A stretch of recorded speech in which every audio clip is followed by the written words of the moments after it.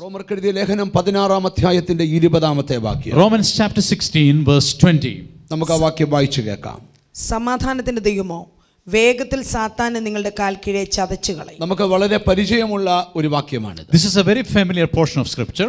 മൂന്ന് ആശയങ്ങൾ ഇതിനകത്തുണ്ട്. There are three thoughts in this portion. ഒന്ന്, നമ്മുടെ ദൈവം സമാധാനത്തിന്റെ ദൈവമാണ്. Number one, our God is a God of peace. രണ്ട്, വേഗത്തിൽ അവൻ ചില കാര്യങ്ങൾ ചെയ്യാൻ പോകും. He's going to do some things very swiftly. എന്താണ് വേഗത്തിൽ ചെയ്യാൻ പോകുന്ന കാര്യം? What is he going to do very swiftly? അതിലൊരു കാര്യം, സാത്താനെ നിന്റെ കാൽ കീഴിൽ ദൈവം ചതച്ചു കളയും. One of them is that he's going to crush Satan under your feet. വേദപുസ്തകം നമ്മൾ പഠിക്കുമ്പോൾ, when we learn the scriptures, നമ്മുടെ ദൈവം സമാധാനത്തിന്റെ ദൈവമാണ്. our God is a God of peace. ഞാൻ ഈ വചനം പറയുന്നതിനു മുമ്പ് as I'm going to preach this, സ്നേഹത്തോടെ ഒരു ചോദ്യം ചോദിക്കട്ടെ. lovingly let me ask you a question. നിങ്ങളിൽ എത്ര പേർക്ക് സമാധാനം അനുഭവിക്കാൻ കഴിയുന്നുണ്ട്? How many of you are able to enjoy peace? നിങ്ങൾക്ക് കാർ കാണാം, വീട് കാണാം, സമ്പത്ത് കാണാം. Maybe you have all material possessions. നല്ല വിദ്യാഭ്യാസം കാണാം, നല്ല സൗന്ദര്യം കാണാം. Maybe you're educated and maybe you're good looking. പക്ഷെ നിങ്ങളിൽ എത്ര പേർക്ക് ബൈബിൾ പറയുന്ന സമാധാനം അനുഭവിക്കാൻ കഴിയുന്നുണ്ട്? But how many of you are enjoying the peace that the word of God is talking about? അനേക മനുഷ്യരെ ഞാൻ കണ്ടിട്ടുണ്ട്. I've seen a lot of people. Our രക്ഷിക്കപ്പെട്ടവരാണ്. They are born again. Our സ്നാനപ്പെട്ടവരാണ്. They are baptized. അവർ പരിശുദ്ധാത്മാവിൽ നിറഞ്ഞവരാണ്. They are filled with the Holy Spirit. പക്ഷേ പലരുടെ ഉള്ളിലും Bible പറയുന്ന സമാധാനം അവർക്ക് അനുഭവിക്കാൻ കഴിയുന്നില്ല. But the kind of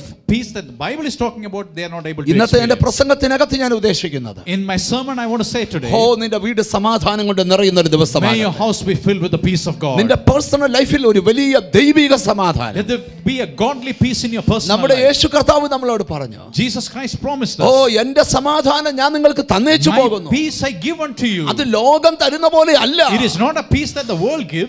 ലോകം തരാത്ത I സമാധാനം, give you a peace the world cannot give. അത് തരാൻ കഴിവുള്ള ദൈവം He is able to give us. പൗലോസ് കൊരിന്ത്യർക്ക് ലേഖനം എഴുതുമ്പോൾ When Paul is writing to the Corinthians, പൗലോസ് പറയുന്ന ഒരു കാര്യമുണ്ട്. there is something Paul is saying. നമ്മുടെ ദൈവം കലക്കത്തിന്റെ ദൈവമല്ല, സമാധാനത്തിന്റെ ദൈവമാണ്. God is not a God of disorder, he is a God of peace. ദൈവം സമാധാനത്തിന്റെ He ദൈവമാണ്. is a God of peace. Hallelujah. Praise God. ആമേൻ. ദൈവത്തിന് സ്തോത്രം. കൊരിന്ത്യർക്ക് എഴുതിയ ലേഖനത്തിൽ മറ്റൊരു വാക്യങ്ങളുണ്ട്. There's another verse in Corinthians. സമാധാനത്തിൽ ജീവിപ്പാൻ ദൈവം നമ്മെ വിളിച്ചിരിക്കുന്നു. God has called us to live in peace. ഓരോ ദിവസവും Every day സമാധാനത്തിൽ we ജീവിക്കണം. need to live in peace. നിങ്ങൾ നിങ്ങളോട് തന്നെ ചോദിച്ചേ, Ask yourself, നിങ്ങൾക്ക് സമാധാനത്തിൽ ജീവിക്കാൻ കഴിയുന്നുണ്ടോ? are you able to live in peace? ഇല്ല എങ്കിൽ If not, ഒരുപക്ഷെ ഫൈനാൻഷ്യൽ പ്രോബ്ലം ആയിരിക്കാം. maybe you have a financial difficulty. ഞാൻ നിങ്ങളോട് ഒരു കാര്യം പറയാം. Let me tell you one thing. നമ്മുടെ അകത്ത് ദൈവത്തിന്റെ സമാധാനം വാഴാൻ തുടങ്ങിയാൽ, When the peace of God reign in our heart, കൊലോസ്യർക്ക് പൗലോസ് ലേഖനം എഴുതുമ്പോൾ when Paul is writing the Colossians, പൗലോസ് ഒരു കാര്യം ഓർപ്പിക്കുക, there is something he is reminding. ക്രിസ്തുവിന്റെ സമാധാനം നിങ്ങളുടെ ഹൃദയങ്ങളിൽ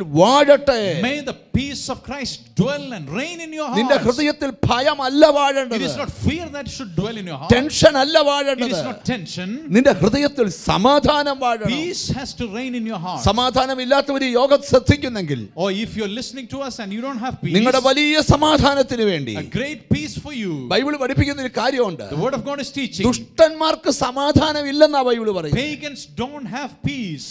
അവരുടെ ജീവിതത്തെ കുറിച്ച് യെശയ്യാവ് പ്രവചിക്കുന്നുണ്ട്. Isaiah is prophesying about their life. 57-ാം അധ്യായം Isaiah 57, 21-ാം വാക്യം, verse 21. ദുഷ്ടന്മാർക്ക് സമാധാനം ഇല്ല എന്ന് എന്റെ ദൈവം അരുളിച്ചെയ്യുന്നു. There is no peace, says my God, for the wicked. ഒന്ന് വായിച്ചു കേൾപ്പിക്കാമോ?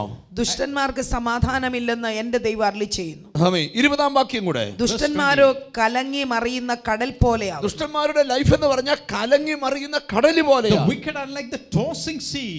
അതിന് അടങ്ങിയിരിപ്പാൻ കഴിയുകയില്ല, അടങ്ങിയിരിക്കാൻ കഴിയത്തില്ല. Cannot rest.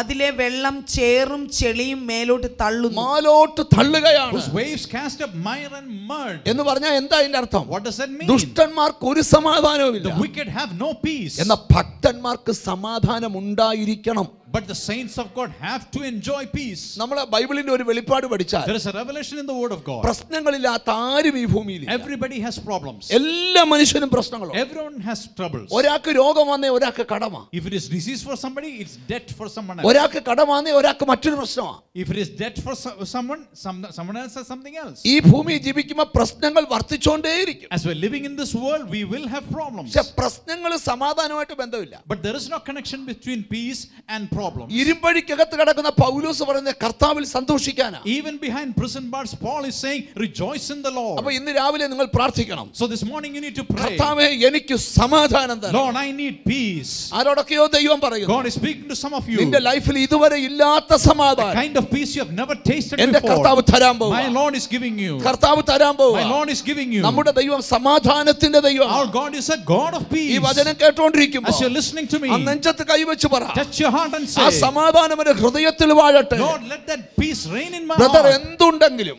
No matter what you have, ലൈഫിൽ no എന്തുണ്ടെങ്കിലും matter what you have, സമാധാനം ഇല്ലെങ്കിൽ നീ സീറോയാ. if you don't have peace, you are zero. നിന്റെ ലൈഫിൽ ഒന്നുമില്ലെങ്കിലും Even if you don't have anything, സമാധാനം ഉണ്ടെങ്കിൽ if you have peace, നീ ഹീറോയാ. you are a hero. അത് ഉണ്ടാകണമെങ്കിൽ For that to happen, നമ്മുടെ അകത്ത് ആ സമാധാനം വാഴണം. that peace has to reign in our hearts. ഓ, ഇന്ന് ഈ മെസ്സേജ് കേൾക്കുമ്പോൾ As you're listening to this message, നിങ്ങളുടെ അടുക്കൽ വന്ന് ദൈവം പറയുക, God is standing beside you. അമ്മി സഹോദര സഹോദരി, Brother, sister, സഹോദര സഹോദരി, brother, sister, നിങ്ങളുടെ അകത്ത് ആ സമാധാനം വാഴണം. may that peace come into your എന്റെ heart. ദൈവത്തിന്റെ പ്രത്യേകത കേട്ടോ, What my God is like അവൻ this. അത്ഭുത മന്ത്രിയാ, വീരനാം ദൈവമാ, നിത്യപിതാവാ, സമാധാനത്തിന്റെ പ്രഭുവാണ്. He is the mighty king. He is the everlasting Father. He is the Prince of Peace. ഞാൻ ദൈവത്തിന്റെ സമാധാനത്തെ കുറിച്ച് താഴോട്ട് വായിച്ച് പ്രസംഗിച്ചു വരുമ്പോൾ പറയാം. As I'm going to preach, I'll explain about the peace of ഇന്ന് God. നിങ്ങളോടുള്ള ദൂത്, The message for you. അപ്പൊ മനസ്സിനകത്ത് ഒന്ന് കൈ ഉയർത്തി പറഞ്ഞ് സമാധാനത്തിന്റെ ദൈവമാണ്. Lift your hands and say, God is a God of peace.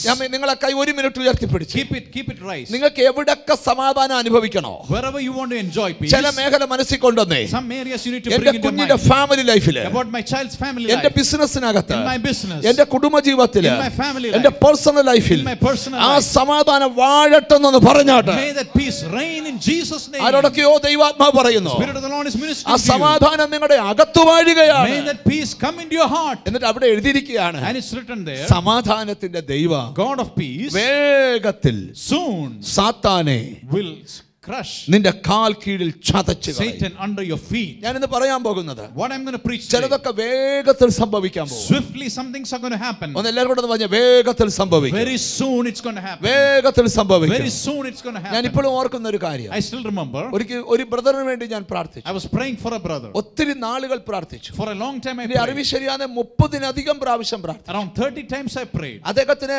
തൊണ്ടയിൽ ക്യാൻസർ ആണ്. He had cancer in his throat. Operation ചെയ്യാൻ പറ്റത്തില്ല. It cannot be operated. ചെയ്താൽ അദ്ദേഹത്തിന്റെ സ്വരം നഷ്ടപ്പെടും. If it is done, then his voice will be lost. ആദ്യം അദ്ദേഹത്തിന് ഇവിടെ ഒരു മുഴ പ്രത്യക്ഷപ്പെട്ടു. There was a tumor here. പിന്നെ അതിനിപ്പുറത്തൊരു മുഴ പ്രത്യക്ഷപ്പെട്ടു. Then another one came. അതിനിപ്പുറത്തൊരു മുഴ Then പ്രത്യക്ഷപ്പെട്ടു. again one more. അങ്ങനെ 3 മുഴകൾ. 3 tumors. ഞാൻ തന്നെ ഒത്തിരി ആവർത്തി പ്രാർത്ഥിച്ചു. And again I prayed. ഒരു മാറ്റവും ഉണ്ടായില്ല. Nothing happened. ഒത്തിരി ദൈവദാസന്മാർ പ്രാർത്ഥിച്ചു. Lot of saints of God prayed. ഒരു ചേഞ്ചും ഉണ്ടായില്ല. No change happened. പക്ഷെ കുറെ നാൾ കഴിഞ്ഞു After a while, ഒരു ദിവസം അദ്ദേഹം എന്നെ വിളിച്ചു.